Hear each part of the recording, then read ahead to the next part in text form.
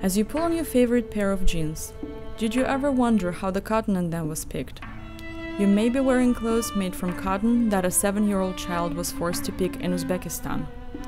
Uzbekistan, located in Central Asia, is the world's third largest exporter of cotton. The government of Uzbekistan forces over 1 million children to leave school and work in the cotton fields for several months every year. Children are housed in unheated and cramped barracks and often have only pesticide-laden ditch water to drink.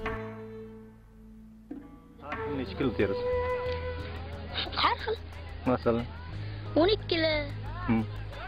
Bir xil payt shergim kelmay o'ynab yuraman, abidgacha 8 kilo teraman. Ishingizga hech narsa demaydimi senga keyin? O'qituvchilar gapiradi, endi normaga yetkazdi. Necha pulni? Necha kilo norma? 25. Children who fail to pick their quota can face physical punishment or expulsion from school. In addition, the Aral Sea, once the fourth largest lake in the world, has been drained 85% due to mismanagement and irrigating the cotton fields. This cotton finds its way into the sewing factories of Asia and is then transported in clothing sold in the United States. Together, we can stop the exploitation of children in Uzbekistan. Please contribute to the Responsible Sourcing Network.